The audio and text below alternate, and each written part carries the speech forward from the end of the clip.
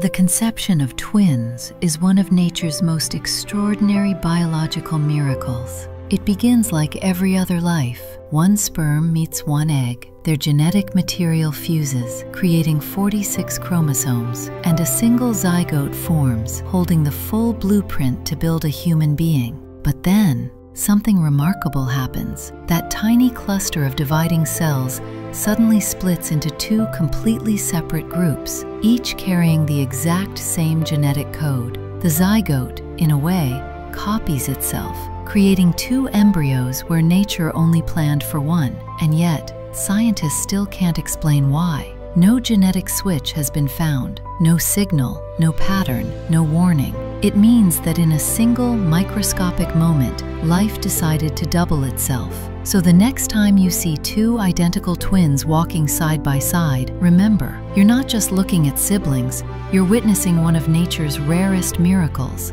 a single life that chose to become two.